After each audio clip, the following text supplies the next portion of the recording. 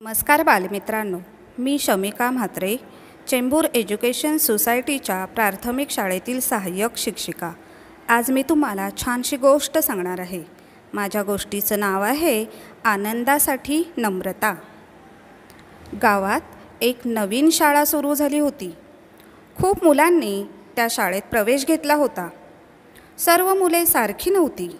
काही मुले कोणाचीही न ऐकणारी होती। कार्तिक हा त्यापैकी एक होता। त्याला एखादे काम आवडले तरच तो करत असे। याप्रमाणे तो खेळात, खाण्यात, वाचनात आणि परीक्षासाठी लिहिण्यातही हट्टपणा करू लागला। कार्तिकची आई, वडील, आजी, आजोबा यांनी विविध प्रकारे त्याला प्रयत्न करून त्याच्यात बदल घडवून आणण्याचा प्रयत्न केला, पण सारे व्यर्थच। एके दिवशी कार्तिक घरी आला। तो दमला होता आणि त्याला खूप भूकही लागली होती। दुसऱ्या दिवशी परीक्षा होती, तरीही तो खूप वेळ खेळला होता। तो त्याच्या आईला म्हणाला, आई, मला खूप भूक लागली आहे, लवकर जेवायला दे। आईने लगेच उत्तर दिले, मुला, मला माफ कर, मी काहीही अन्न शिजवले नाही। कार्तिकने विचारले, का नाही शिजवले? आईने उत्तर दिले, मी बनवू शकत नाही, माझी मर्जी आहे ती। आईचे वागणे नेहमीप्रमाणे नाही हे एव्हाना कार्तिकला समजून गेले होते। म्हणून तो चातुर्याने त्याच्या आजीकडे गेला आणि तिला म्हणाला, काहीतरी खायला बनव, मला खूप भूक लागली आहे। ते मला शक्य नाही, आजी उत्तरली।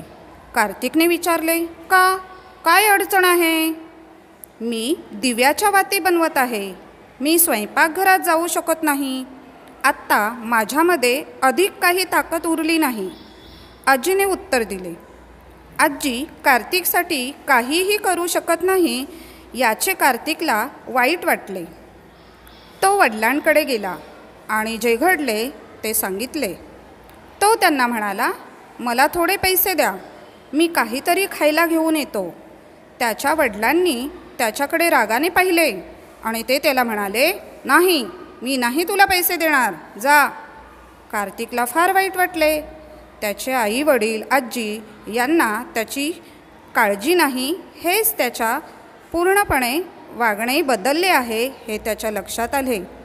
एकीकडे त्याला खूप भूक लागली होती आणि दुसरीकडे त्याला तीव्र वेदनाही होत होत्या। कार्तिक खूप थकला होता।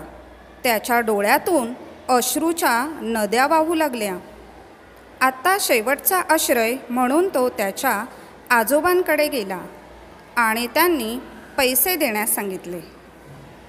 ते म्हणाले, माझ्याकडे काहीही पैसे नाहीत, तुझ्या वडिलांनीच मला दिले पाहिजेत। कार्तिक काहीही करू शकला नव्हता। तो खूप दुःखी झाला। त्याच्या आजोबांनी त्याला आपल्या कुशीत घेतले आणि त्याला समजावले, हे बघ कार्तिक, जरा या घरातील प्रत्येकजण हट्टीपणा करू लागले तर सगळ्या गोष्टी या अशा घडतील। आपण हट्टपणाने वागायला नाही पाहिजे, कारण आपल्यावर खूप साऱ्या जबाबदाऱ्या असतात। काम करणाऱ्यांची एक विभागणी असावी आणि प्रत्येकाने आपापली जबाबदारी पार पाडावी, नाही तर आपणास अडचणींना सामोरे जावे लागेल। त्यांनी बऱ्यापैकी कार्तिकला समजावले। ते पुढे म्हणाले, मला शक्य होते तेवढे मी मिळवले।